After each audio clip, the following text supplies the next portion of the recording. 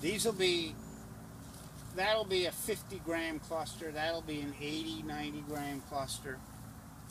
And it'll be able to ripen it. And it'll be very flavorful, some of the best fruit. But it's not very productive. Mm-hmm.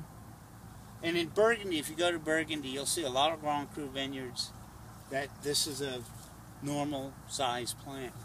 But Burgundy is in a you